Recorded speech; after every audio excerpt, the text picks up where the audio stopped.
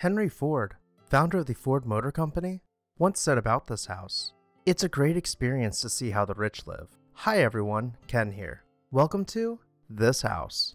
Today we are exploring Whitemarsh Hall, the third largest house to have ever been built in the United States. Make sure to hit that subscribe button so you never miss an exciting episode of This House. Edward Stotesbury, more commonly known as Ned, was born in 1849. He had a natural gift for mathematics, which lent him an advantage in his early career as a financier and banker. Being able to predict market trends made him the perfect business partner for J.P. Morgan.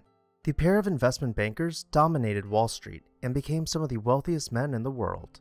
Ned, having lost his first wife, needed someone to share his wealth with.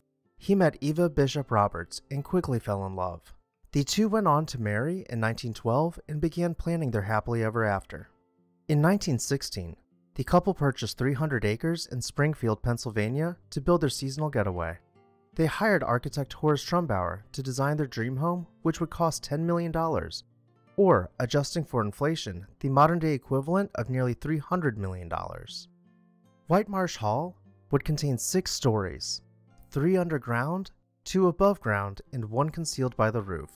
The ceilings would be set beyond the human scale, with a room height of 25 feet on the main 2 levels. The house's footprint measured 283 feet wide by 100 feet deep. The 147-room mansion would be clad in Indiana limestone to compose the most exquisite example of the Palladian style to have ever graced the United States. The house was set atop a hill with perfectly manicured gardens extending from it. 20 full-time groundskeepers were employed to ensure perfection.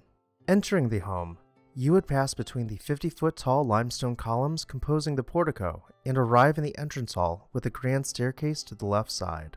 Continuing forward, you would arrive in the 64-foot-long ballroom, which opened onto the back terrace overlooking more stately gardens.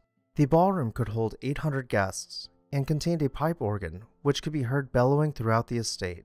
Antiques decorated the rooms, most of which had been sourced by Joseph Devine, who had helped Anna Dodge acquire her collection.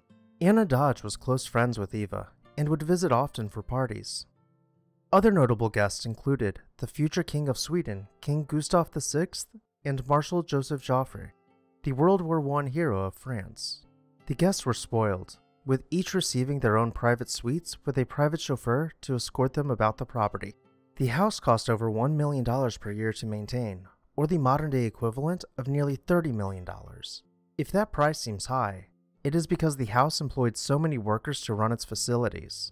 Whitemarsh Hall had fully staffed rooms that rivaled the conveniences of any small town, including an in-home movie theater, a barber shop, a bakery, a gymnasium, and a full-time tailor. The house even included a wine cellar despite prohibition. There were many other specialty rooms, all with full-time staff to make sure they were ready at a moment's notice for the occupants and their guests to arrive. We will continue looking at photos of Whitemarsh Hall while I recount the rest of the story. In 1929, the Great Depression would mark the beginning of the end.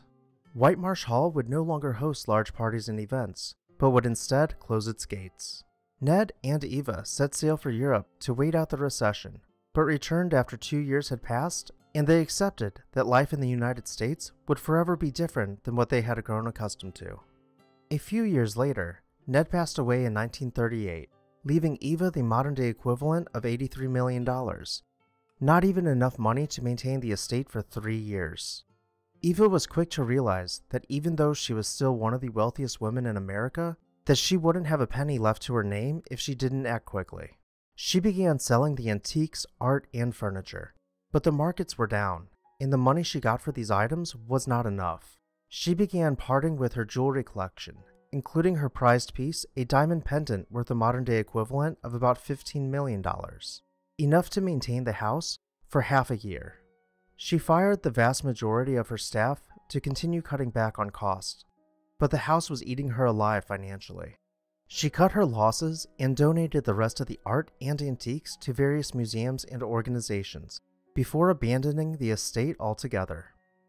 In 1938, her close friend Anna Dodge reached out to her with compassion.